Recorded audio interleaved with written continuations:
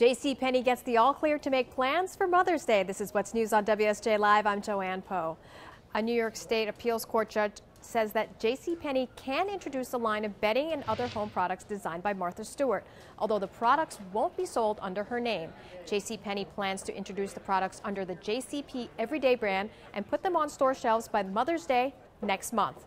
Today's news is a small victory for Penney, which is locked in a legal battle with Macy's, which claims its exclusive licensing agreement with Martha Stewart also extends to home products designed by Stewart's company, even if they are sold under another brand name. Toyota will start producing its luxury Lexus brand cars in the U.S. for the first time. Toyota will move a significant portion of the production of the Lexus ES model, which is currently manufactured in southern Japan.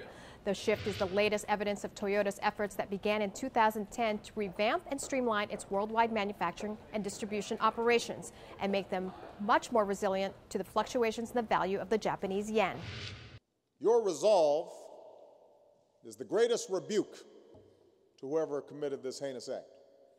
President Obama attending a service for the victims of the Boston Marathon explosion, vowing that the U.S. would find and hold accountable those responsible. The interfaith service was held at Boston's Cathedral of the Holy Cross. The president also said the city showed resilience and predicted that next year's marathon would take place successfully. Mr. Obama's comments come as federal investigators say they are working to identify a person in a video who appeared to leave a bag in the spot where one of the two bombs later exploded. We'll keep you posted on all the latest news developments throughout the day on What's News on WSJ Live.